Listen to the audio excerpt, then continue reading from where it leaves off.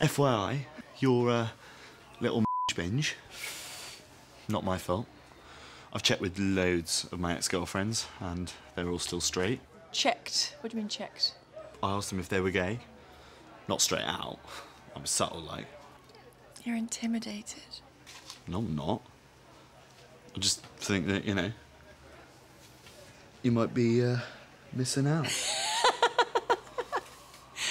I'm not missing out.